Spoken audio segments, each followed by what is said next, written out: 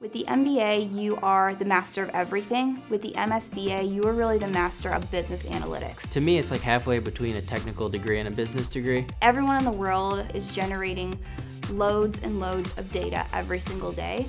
The question is, what do we do with it? There's too much of it to actually sort through. So you have to have the technical ability to be able to use the programs that will let you mine the data. I think the professors have a great understanding that we as students have a life outside of the classroom, which they're very respectful of.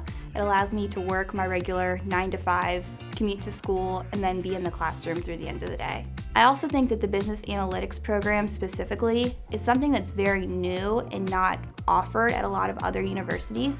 As I'm going into the accounting world, it's something that will look different on my resume. It helps me stick out amongst sort of that crowd of accountants. You almost need your master's in the job field at this point to separate yourself a little. I really look forward to learning something new in the classroom, then taking that knowledge home and perhaps applying it in the real world. I would definitely encourage anyone who has an interest to definitely explore this graduate opportunity.